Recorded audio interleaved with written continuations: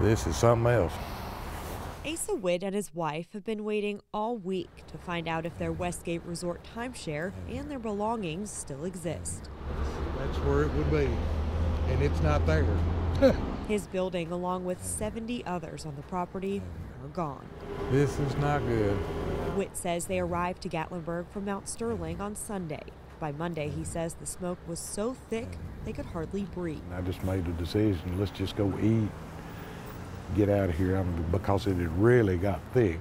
But even at the office, you know, nobody knew. They decided to wait it out in Pigeon Forge, not knowing they'd soon be stranded. Within 30 minutes, the parkway was closed. This huge pile of tree limbs here all came from that burning hillside.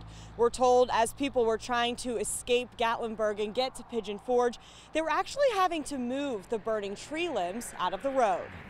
I've seen forests burn. It was unbelievable how that fire was eating that hillside.